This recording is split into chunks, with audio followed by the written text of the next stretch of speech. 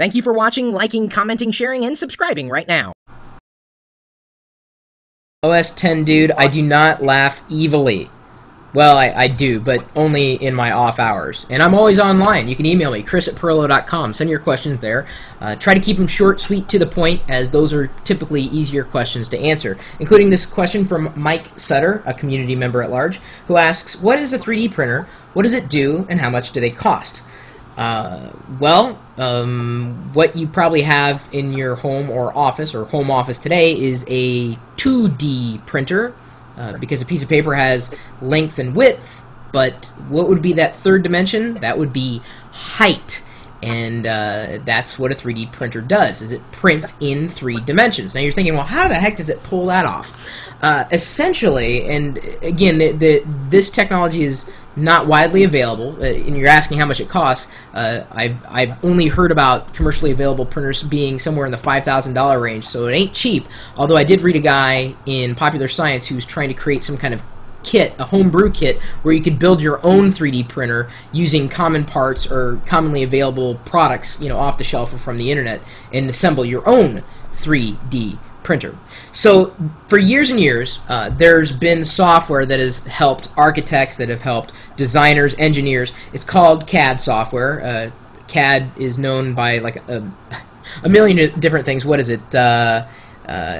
It would be computer-aided design, computer-aided drafting, computer-assisted draft. It's essentially a way that you can, on a computer screen, a 2D screen, visualize something in 3D.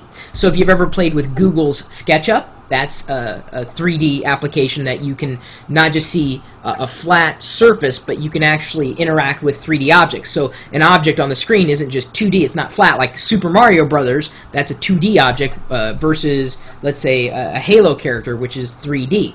To be able to take that 3D object out of the game, out of the rendering, and I'm not saying that's the way it's going to happen, but out of this 3D software world and into the real world, the 3D printer, or a 3D printer, has been known to use like polymers, or essentially like a plastic, to print in layers. So have you ever seen medical shows where they will show cutaways of someone's, let's say, CAT scan or some kind of body scan, and they'll show it a layer at a time so they can analyze exactly where an anomaly or an object might be somewhere in the body? That is essentially how the printer goes. It goes layer by layer by layer by layer by layer by layer.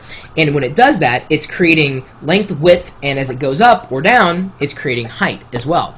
And the idea is you wouldn't be able to say, like, okay, I'm going to scan in my remote control into, or create this remote control in this 3D universe in the CAD software on my desktop, and then print out a remote control.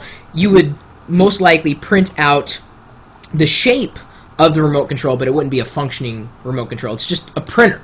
It's just copying an object or bringing it into the real world. So where would it come in handy? Well, if you were an architect or a designer, or you wanted to bring some kind of shape to fruition, or let's say you designed a character in your CAD program, and or in your 3D application like Maya, and you wanted to see what it looked like in real life. Well, you could take this 3D wireframe model or structured model with textures and print it out, at least in its rawest shape form, and actually see it and hold it in your hands. But as I said, this is a relatively new technology. I've never actually seen a printer, let alone any type of output from a printer. Now, Wireless Packet, you kind of work with printers on a regular basis. What do you know about 3D printing? How close is it?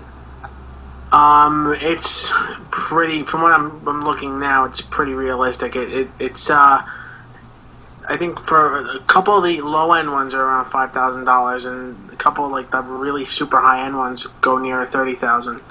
And what it does is it basically uses like a polymer, and it turns it into like a molten polymer, I suppose, and it creates layer by layer and little peaks and valleys, and it creates like an illusion for the eye that when you're looking at, let's say, the remote control, you think it's like right there on the piece of paper, but it's just it's in 3D, and it looks pretty amazing. Some of the stuff they're doing is absolutely amazing. Also, they're kind of going in the avenue of developing this technology basically for biotechnology, and medical schools, just to show medical students, this is the heart, this is the lungs, this is the liver. It's just to show them what it looks like, and just so they could see it on a piece of paper. I guess more lifelike, I suppose. Well, it's absolutely amazing. Yeah, I say apart from ripping apart a cadaver and looking at a dead heart. I mean, I suppose it's great for practice, and I'm sure it's going to continue to evolve, where it's not just printing out this just basic shape, but to be able to, let's say you'd be able to print out a fully functioning object of some kind, replication, true replication, and we're nowhere near that. Of course, I say that now, and next week I'm sure someone's going to come out on Dig and say, "I made it, I did it." So someone will, I'm sure they'll hack their 3D printer to actually replicate some random object, or I don't know. It's interesting technology. But I still think it's kind of out of the realm of most people. I think the first individuals to see it are going to be engineers, medical students, or the medical professionals, and then as I said, architects, designers, people who deal with 3D realms on the desktop, wanting to take that outside of the desktop and actually interact with things in front of them. That's where the 3D printer comes in handy. Now, if you've actually seen a 3D printer or played with output and you've got experience with one, that's more than I've got. So email me if you have. I'd love to share your story, chris@pirillo.com. And as I said, if you have any other questions or want to talk about some new technology that doesn't really get talked about all the time, I'd be interested in learning new things, and if I happen to know about it, I'd be happy to impart my knowledge. You're also welcome to join our community anytime. It's kind of a community at will. You can swing by, leave a comment, of course, in the blog post or the YouTube channel, and then you can come by the chat room. We're open 24 hours a day, 7 days a week, all the time. Even if I'm not here, other people typically are. And that one place where you can find us chatting 24 hours a day is live.pirillo.com. We'll see you later.